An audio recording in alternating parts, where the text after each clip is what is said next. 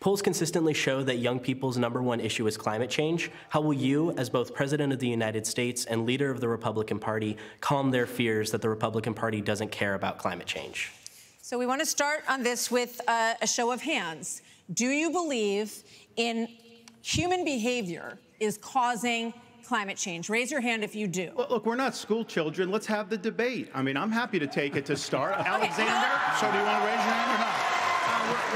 I don't think that's the way to do. So let me just say to Alexander this. First of all, one of the reasons our country's decline is because of the way the corporate media treats Republicans versus Democrats. Biden was on the beach while those people were suffering. He was asked about it. He said no comment. Are you kidding me?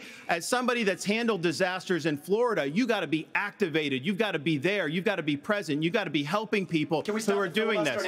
And here's the deal. Let's just answer the question. So is that a yes? Or is that a yes? Is that a hand raise? You do not. I think it was a hand raise for him, and it's my hands are in my pockets. No, because no, the climate change agenda is a hand. hoax. Let us be honest as Republicans. I'm the only person on the stage who isn't bought and paid for, so I can say this. The climate change agenda is a hoax. The climate change agenda is a hoax, and we have to declare independence for it. And the reality is, the anti-carbon agenda is the wet blanket on our economy.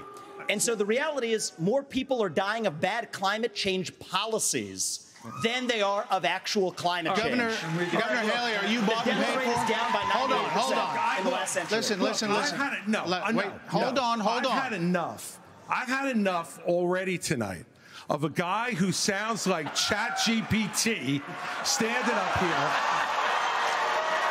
And the last person in one of these debates, Brett, who stood in the middle of the stage and said, "What's a skinny guy with an odd last name doing up here?" was Barack Obama, and I'm afraid we're dealing with the same type of amateur standing on stage tonight. Come over and give me a hug. Give me a hug just like you did to Obama. The same type of amateur. And you'll help elect me just like you did to Obama, too. Give me that the same type of amateur. Hold on.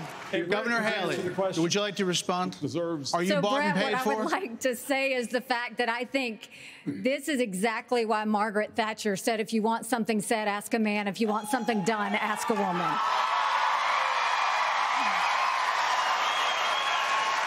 First of all, we do care about clean air, clean water. We want to see that taken care of, but there's a right way to do it. And the right way to do it is, first of all, yes, is climate change real? Yes, it is. But if you want to go and really change the environment, then we need to start telling China and India that they have to lower their emissions. That's where our problem is.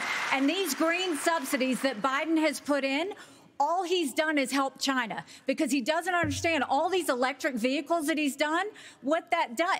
Half of the batteries for electric vehicles are made in China. And so that's not helping the environment. You're putting money in China's pocket, and Biden did that. So first of all, I think we need to acknowledge the truth, which is these subsidies are not working. We also need to take on the international world and say, okay, India and China, you've got to stop polluting, and that's when we'll start to deal with Senator Scott, are you bought and paid for? Absolutely. Are you bought and paid for? I'm sorry? Are you bought and paid for? Absolutely not. I mean, here's what the American people deserve is a debate about the issues that affect their lives. Going back and forth, being childish is not helpful to the American people to decide on the next leader of our country. Number one, wait a second.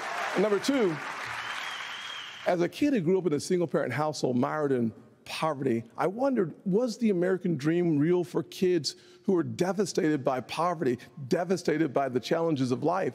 I came to the conclusion that America can do for anyone what she's done for me if we focus on restoring hope, creating opportunities, and protecting America.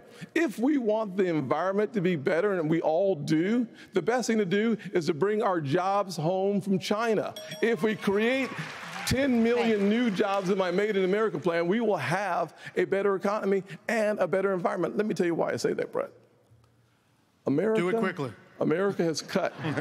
I'm a Southern boy, I talk slow. So America, Another one. That was quick. America has cut our carbon footprint in half in the last 25 years. The places where they are continuing to increase, Africa, 950 million people.